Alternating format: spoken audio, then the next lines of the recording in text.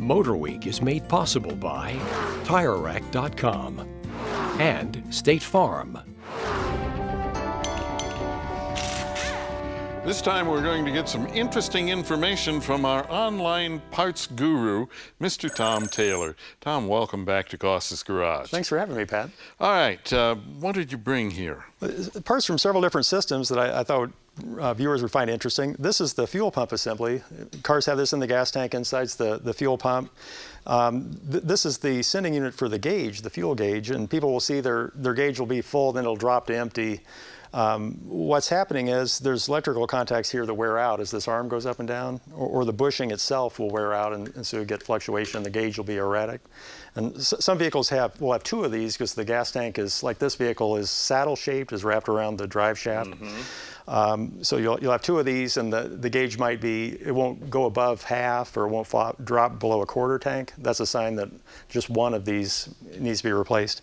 And I usually recommend replacing the whole thing versus individual parts, because once you have it out, the other parts are likely to fail soon. So get a new fuel pump, get a new strainer. The second part is a new part that shows systems don't necessarily improve, or they have some bugs to work out. It's an electric water pump. And electric pumps are becoming more and more common on hybrid cars, and this is out of a BMW. It's just the water pump that sends water through the radiator and such. The problem here is the coolant is flowing through these pipes, and the electrical connector's right here. So if this plastic cracks internally, or this plastic is compromised in some way, you can get coolant being pumped through the electrical connector into the wiring harness, and the wiring harness is wrapped with tape or conduit, and it can travel all the way to a computer, damage the computer. It could show up in your taillight, it could show up in the interior of the car, create all sorts of hard to diagnose problems, and this is the cause. Yeah, just try explaining that to your customer, that their taillight is full of coolant, and they just don't grasp it. I imagine, yeah.